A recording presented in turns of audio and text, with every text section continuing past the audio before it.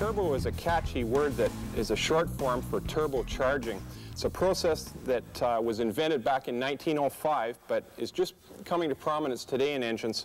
And it's a process using exhaust gas energy to drive a compressor that rams air-fuel mixture back down into the engine. Gives a small engine tremendous horsepower and matching the performance of a much larger engine without all the weight and bulk associated with a big engine. So we're going to show you some of the parts that are associated with turbocharging systems and just how they work to give you that kick in the pants when you step on the throttle. Okay, the turbocharger uses exhaust gas energy to drive the turbine at tremendously high speeds. The exhaust exits the engine through this exhaust manifold, through this pipe here, and we're going to remove it. It enters the turbo right here and strikes the blades of the turbine wheel and drives it to tremendously high RPM, as high as 130 to 140,000 RPM. Goes through the turbo and it exits out this pipe here and back into the exhaust system just as a regular car would from here on.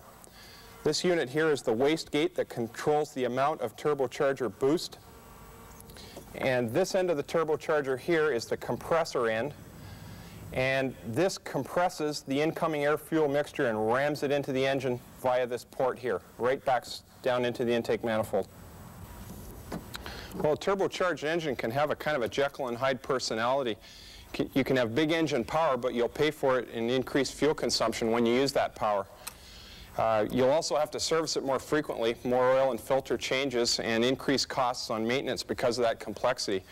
On the positive side, it can give moderate fuel economy if you drive reasonably, and you'll sure appreciate that power when you stick your foot in it. She really goes. Until next week, I'm Bill Gardiner for Motoring 88.